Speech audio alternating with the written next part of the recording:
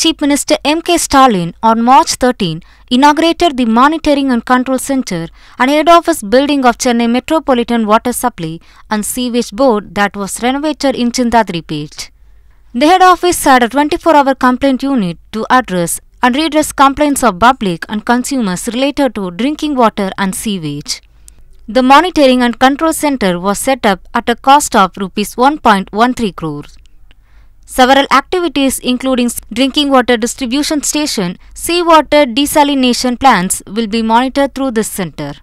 Also, the movement of drinking water supply trucks and sewage water jetting machines will be monitored through GPS. Local Administration Minister K.N. Nehru, Minister for Youth Welfare and Sports Development Udayanidhi Stalin, Hindu Religion and Charitable Endowment Minister P.K. Sekhar Babu, Chennai Mayor R. Priya, Deputy Mayor M. Mahesh Kumar, Greater Chennai Corporation Commissioner Gagandeep Singh Bedi and other senior officials took part in the inauguration event.